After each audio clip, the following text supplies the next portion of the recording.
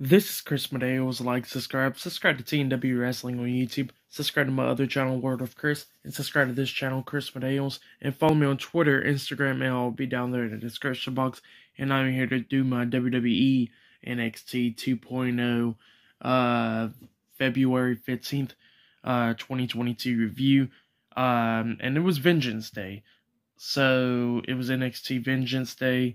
And the first match that kicked off Vengeance Day was the one-on-one match between Pete Dunne and Tony D'Angelo in a weaponized steel cage match. It was a pretty good match. The match lasted about, about 13 minutes or something. 15 minutes around that time. It was a pretty good match between the two. I'll give this match a 3 out of 5 stars. It was a good match. Of course, he had the steel cage, and then the weapons that was in it was like a steel chair, tables, trash cans, crowbars, all that stuff, toolboxes, and all that.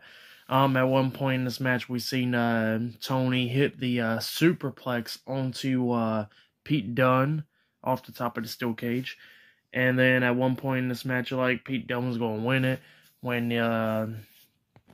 he hit the paddle across Tony D'Angelo's back, and then he hit his bitter end onto him, pinned him. He kicked out at 2, and then at one point, Tony D'Angelo almost won the match where he had a low blow onto Pete Dunne, and then his finisher move, I think it was like a fisherman suplex. It looks like the perfect plex, pretty much. But yeah, that's what he hit on him.